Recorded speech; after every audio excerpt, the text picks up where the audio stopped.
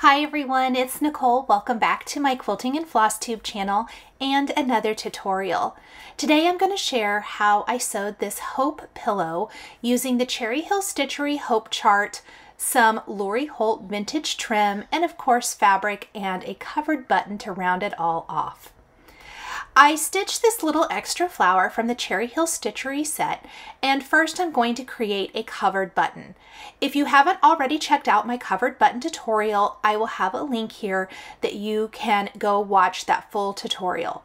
I'm doing the smallest button that I have. I believe this is a 3/4 of an inch, and I'm using the guide. I'm going to cut it out. I did just stitch this in the bottom corner of the piece of linen I used to stitch my Cherry Hill Stitchery Hope chart. Then I'm going to center my stitch and hopefully get my back put in, or I need to put the cover in before I put the back. I don't know what I was doing. So we're gonna shove that cover down in. And what I like to do is double check it. If it's not lined up, just take it back out. These sets I did pick up at Michael's, but I have links down in the description below where you can get them at Amazon. I even think you can get them at Fat Quarter Shop. So I will have links to the button kits that I use down in the description. I'm going to tuck all of that excess in, and then I'm going to put the back in. Then you want to take the extra little piece, and if your fingers are strong enough, you can push that down. My hands are not strong enough. So I like to take I have this little craft hammer, and very gently I pound that in, and then you simply push the button out of the button mold. I don't know if that's the technical term for it, but that's what I call it. Look at that cutie pie little button. Isn't it cute? I am addicted to making coordinating buttons for all of my little pillow finishes or flat finishes. I just think it's the perfect finishing touch. All of the supplies I'm using to finish my pillow, as long as I could find them, are listed down in the description below. This is some lightweight fusible interfacing, which I like to put on the back of my stitches when I make them into pillows. I'm just using a scrap. I like to apply it before I cut the stitch down. I used to always just cut it the exact same size, but I find this works much better. I have a wool pressing mat here, and then I have my iron, nice and warm, but no steam. And fun fact, my iron actually broke after this. I'm voicing this over way after the fact of putting my pillow together. So I ended up getting a new iron, so I will let you guys know. I am just kind of, you can see I'm picking up and setting it down more than rubbing it back and forth over the stitch. Let's go ahead and press the fabric I've picked for the bottom and back of my pillow. I like to do it the same. You could always do it different fabrics if you want, but I really loved this teeny tiny little green floral from Lori Holt. She has some great little teeny tiny designs. For me personally, especially with a small pillow like this, I am looking for a small print. I am not looking for a large print because you're not going to see very much of that. A medium print would probably be okay, but I find that I really, really love these small prints. Next, I am going to grab a ruler, and I like to kind of draw out my lines before I cut anything. This is a safeguard to make sure that I don't accidentally cut it too small. I am measuring 3/4 of an inch away from the top stitching line and the sides. So you're going to see as I go around, I'm just double checking, and it really only matters for the top and the sides, and I'll show you why, because I am going to attach some Ric Rac. I used to be afraid of sewing with Ric Rac, but I have found the more I do it, the easier it gets. I absolutely love the Lori Holt Vintage Trim Ric Rac. I also like Lady Dot Creates Ric Rac. This is probably the most important part of this, is measuring and remeasuring and double checking. So I like to step back. I like to look at it. I am checking all of my borders, and that looks pretty good. I'm pretty happy with that. I'm going to go ahead now and cut this down. Not going to worry again about the bottom. I'm just following that straight line that I drew, and then the straight line. And I'm really okay with a little waist here. Okay, the next thing I want to do is I am going to draw a line a little bit closer to the stitch, not 3/4 of an inch away. This is the Lori Holt Coral Large Vintage Trim Ric Rac.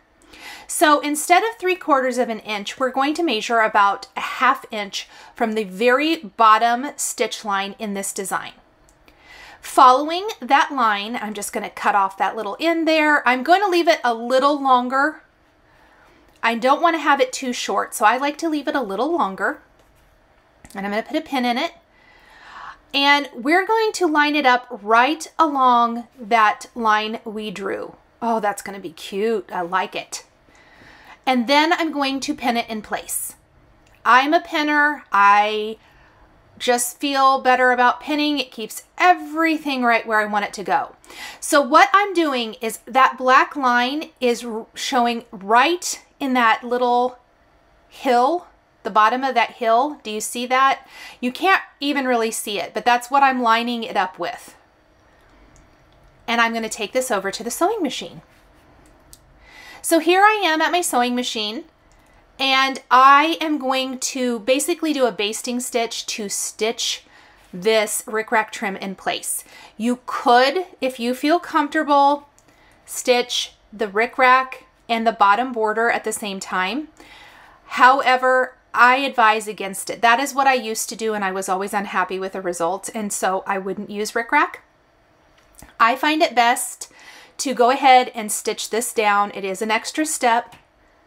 And then take it over to your machine, or pardon me, over to your table, and you can add your fabric. So I don't need a very big piece. I'm just going to cut this wide enough to go along the bottom of my pillow. It's more than I need, but I don't mind.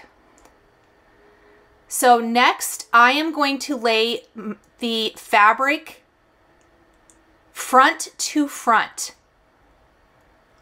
And again, it's bigger than my stitched piece. That's okay. So you'll notice that just the very tippy top of my Ric Rac is showing.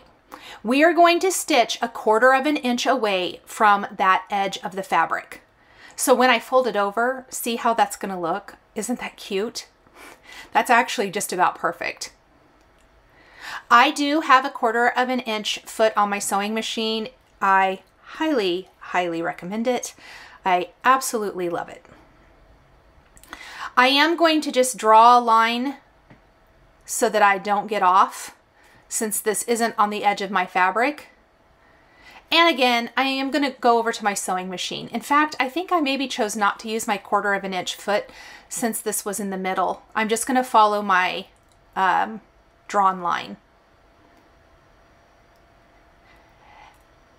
I'm going to shorten my stitch length because this is going to be a nice seam, and we're going to stitch along our 1/4 of an inch line,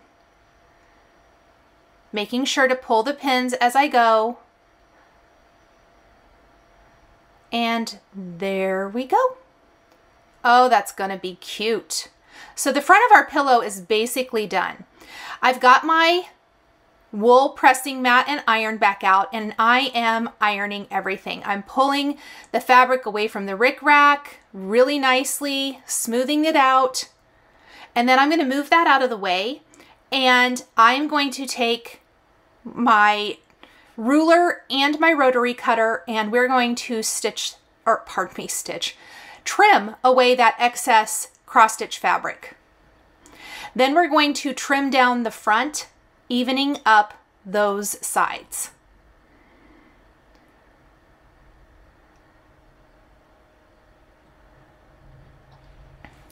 Next, I want to leave about 2.5 inches from the Ric Rac to the bottom. And there is the front of our pillow. Next, I want to measure my pillow. Looks like it's about 7 by 5.5. Is that right?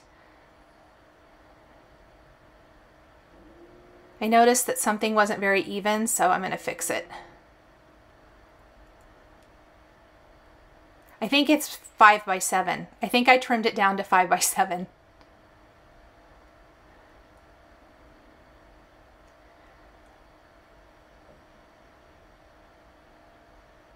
I did. Okay, that looks pretty good, nice and straight. Let's go ahead and trim a piece of backing fabric to 5 by 7 now.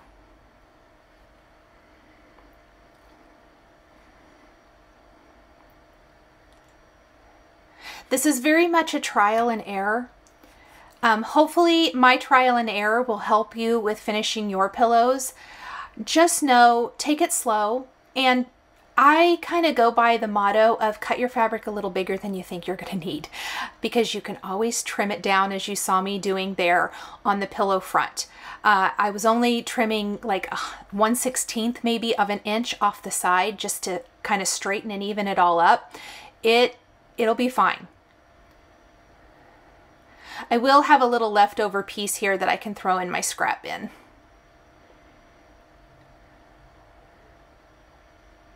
Got to get my ruler going the right direction. Okay. Now I'm going to place these front to front and pin them together. And we are going to sew around the entire pillow, leaving a little opening along the bottom. Now, instead of pins, I love to use these Clover Wonder Clips. I also have these listed down below the video here. They work great for so many things. I use them all of the time, but they work really great if you don't want to use pins. If you're sewing with vinyl, these are a must, because you can't put a pin through the vinyl or you'll have a hole. They just work great. So down at the bottom, I'm going to leave about, I would say, a 2-inch opening. And then I'll do a ladder stitch to shut it. So I'm going to stitch, back stitch a little. I did switch to my 1/4 inch foot.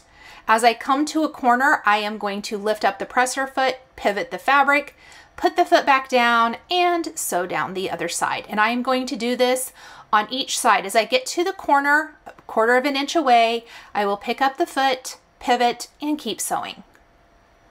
I like to make sure I'm using a pretty short stitch length here. We are going to be stuffing our pillow. Now, I didn't put fusible interfacing on the back fabric. I do sometimes, and sometimes I don't. If you want it to have a little more structure, I would suggest that lightweight fusible interfacing, or if you want quite a bit more structure, even a medium weight, or you can do like I did. I like to go on the corners and just kind of trim them at an angle. Just make sure you don't get too close to the stitch line. And then I want to turn it inside out, and just take your time with this. Start small and just start gently pushing out the pillow. I think this is probably one of the most important parts of pillow construction with your cross stitch finishes.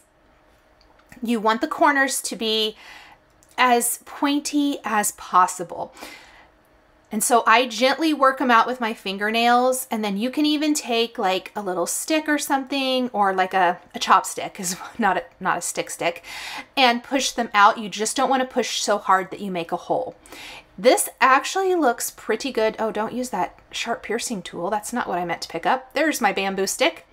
And then what I have found that is my favorite, my current favorite for pillows, is a combination of polyester fiber fill and poly pellets. So that is what I'm going to do today. I'm going to show you. I am pushing out those corners, and then I'm going to flip it over, and I want to iron it. Before you stuff it, go ahead and give it a good press. it's worth it, because you're going to end up with a pillow that looks so much nicer. Fold in those edges along the bottom so that you have that nice seam. It's all nice and flat. It's going to give you the perfect little spot to do your ladder stitch. I even ironed right over the top of my cross stitch. And then let's go ahead and move that out of the way again. We're done with our iron. And with the polyester fiber fill, I've mentioned this in my other pillow tutorials, loft, loft, loft. When you are working with polyester fiber fill, you want to make sure that you are lofting it. You don't want to just take it straight out of the bag and shove it in your pillow. I used to do that a long time ago when I would make stuffed things, not necessarily cross stitch, but lofting is pulling it apart, pull it apart again. I loft mine a lot. Then I like to take it and I like to stick some polyester fiber fill in all four corners.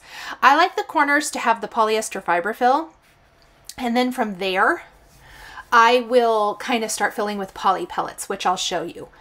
Highly recommend, whether you're using poly pellets, walnut shells, lizard litter, whatever it might be, crushed walnut shells, pardon me, a funnel. If you're trying to put that kind of product in a small opening like the opening here at the bottom of the pillow, a funnel is going to give you so much more control. I just have these little white plastic funnels. I think I probably picked them up at the discount store, and I use them to help funnel in that kind of thing. So here I'm still shoving polyester fiber fill, lofting it and sticking it in all four corners. It may shift a little, that's okay. I just kind of like to start with it in the four corners, maybe even along the sides. Take your time with it. You will be so much happier if you do, and it always takes more than you think. I know I've said that in my other pillow tutorials. You've probably heard it on other floss tubers or pillow tutorials as well, but it generally just takes so much more than you think it's going to. So I am doing a pretty good base layer of polyester fiber fill, basically in the corners and around all the edges. And then those poly pellets are really going to help fill in all of the little nooks and crannies, and I will even be adding more polyester fiber fill as we go. Here is my funnel. Here are the poly pellets. I love them. And then I'm just going to fill up my funnel, and I'm going to start just kind of pushing it down into the pillow, letting those poly pellets funnel in. And I kind of even overfilled it at this point. They're going to go in, but you really have to kind of keep pushing and shoving. I should have started with a little less in my funnel. You can see me shaking it and trying to get them to work down into the pillow. And look how stuffed our little pillow is starting to look. And then I like to press. You're going to notice me pressing and pushing and all the things. Let's add some more. More is better, always. And I made a mess, so I'm just picking some of them up, as always. More polyester fiber fill, loft it and start sticking it into the corners, because some of that has shifted and we need to fill in and make sure we have a nice pillow shape. The polyester fiber fill for me gives it that beautiful shape, but the poly pellets give it that weighted, more beanbag quality that I love. And they're a lot cleaner than walnut shells or lizard litter. I have the crushed walnut shells and I really like them, but I have to say the poly pellets are so much less dusty. That's part of the reason I like using them. When you have your pillow filled about what you want, I like to just use some Clover Wonder clips, and I am checking. I like to push and kind of prod, and I feel like it still could use some more. But that's going to hold it shut so we're not losing a bunch of the poly pellets. And we're going to go ahead and add more. The bamboo stick here, this one came in my polyester fiber fill, is super handy for kind of pushing everything down in place and helping move it around. And I tend to, this is how I do the pillows. I stuff it and then I check it and stuff it some more. And sometimes I check it and stuff it some more. That looks good. I am going to take some thread now. A heavier weight thread or a stronger weight thread, craft thread would be ideal. I still don't have any. I know I need to pick some up. And put a little knot in the bottom. This does work. And I'm going to do a quick ladder stitch because I want to be able to close up the bottom. Now my pillow, I do want it to look fairly tidy. So that's why I like the ladder stitch here. Because I am not going to put a trim on here. My trim is that Ric Rac. And I'm trying to go right here in my seam. So grabbing a little bite, going straight across and grabbing another little bite, and it's creating this ladder. You can even go back the other direction if you want to. I'm sure that's probably not the technical thing to do, but I always like to make sure mine is nice and secure, especially if I am not going to be sewing a trim onto the outside of it and hiding it. I'm trying to do my very best to make it as neat as possible.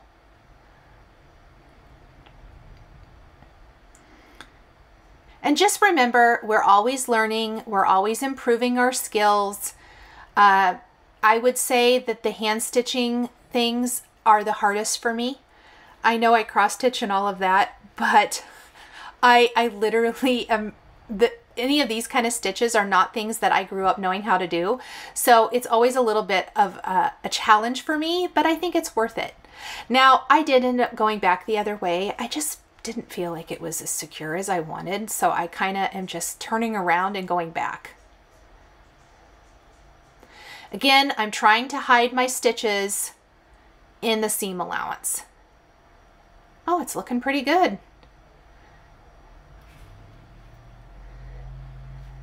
So the rest of the embellishment for my pillow today, I decided to wrap a little bit of decorative twine around my pillow and then secure the button to the center of that bow.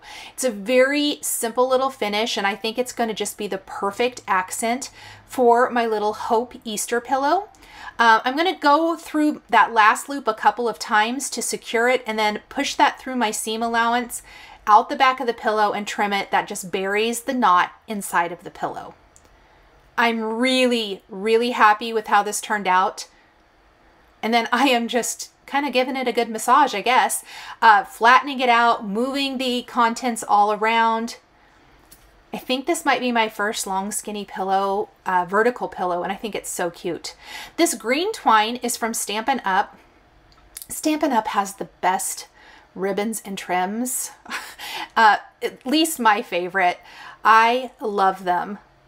And I picked this up in a bundle. I think it came with turquoise, orange, and green. And this green just matched the whole vibe here. I am generally not a huge green person, but I just loved it. I loved the pink and green for spring and Easter. It just is so pretty. I think even this could be left out in the entire spring season, truly. I wrapped it around 2 times, and then I just want to secure it into a bow. I didn't like my first bow. We're going to give it another go. I think that's going to look better. Then I am going to take my needle and thread, and I am going to secure my button right over the center of my bow. So we're going to go into the pillow and then through the button a couple of times. I just want to do a quick knot in my thread here. This is a craft needle, not a cross stitch needle that I'm using. I think maybe I twisted this all up and I had to start over. Sometimes that happens, maybe not. I think I go through a couple of times and secure it, and then we'll just tie it off, hiding it underneath, and then again trying to bury that knot inside of the pillow.